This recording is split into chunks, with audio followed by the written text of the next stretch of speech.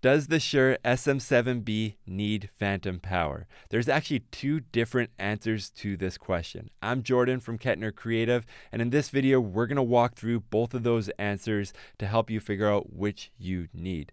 Now, in this video, we have the Shure SM7B connected to the Solid State Logic SSL2 Plus audio interface. This is one of my favorite audio interfaces. If you are looking for current pricing or specs for anything that you see in this video, we do have links down in the description below where you can find current up-to-date pricing from a variety of online retailers to make sure that you're getting the best price possible.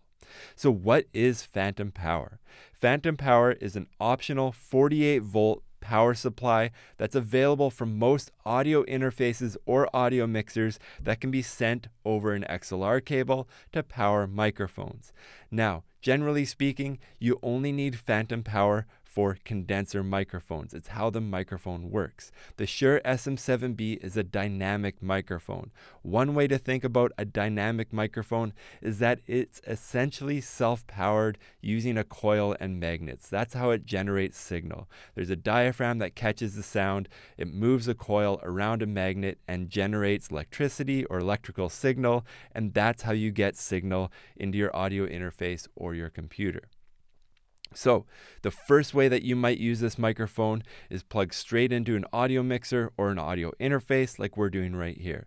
So as I said before, this is a dynamic microphone, and in that use case, you do not need any type of phantom power. In fact, phantom power, if you did add it, it will not increase the volume, it will not change the tone, it will not improve the quality. It's a phantom. That's how it got the nickname phantom power. That 48 volts of power will not affect a modern dynamic microphone in any way.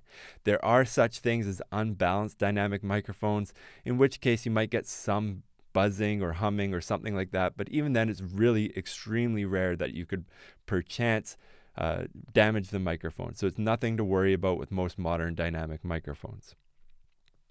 To demonstrate that now, I am just going to turn on phantom power on this channel so you can hear for yourself. So now we have phantom power turned on with the Shure SM7B. You'll notice it sounds exactly the same. It's not louder, it's not quieter, it sounds exactly the way before. That phantom power is completely invisible to the Shure SM7B. Now the second way that you might use this microphone is with an inline preamp like the Cloudlifter, the Fethead, the Dynamite, something like that. In this video, we're using the Cloudlifter. How a Cloudlifter works is it basically trades phantom power for reduced gain from your input.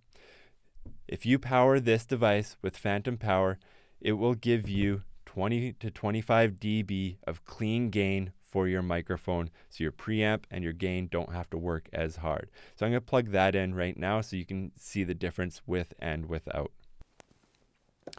So right now you can hear the lapel mic that's clipped on me. You don't hear the Shure SM7B anymore.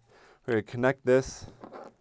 So the microphone gets connected to the Cloudlifter, then we connect the Cloudlifter, inline preamp, back into the SSL2 Plus audio interface. I'm going to turn phantom power off, turn the gain down.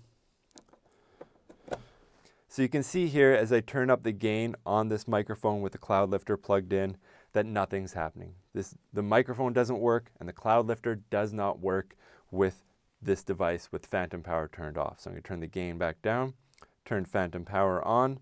As we increase the gain on this audio interface, you will see that we're getting about the same level that we did before with about 25% less gain than we had previously. That's what the Cloudlifter does. So if you are using an inline preamp like a Cloudlifter, you will need phantom power turned on, but if you're connecting the microphone straight to your audio interface, you don't need phantom power, but if it happens to be on, it's very, very unlikely that it will change the sound, improve the sound, or affect the microphone in any way.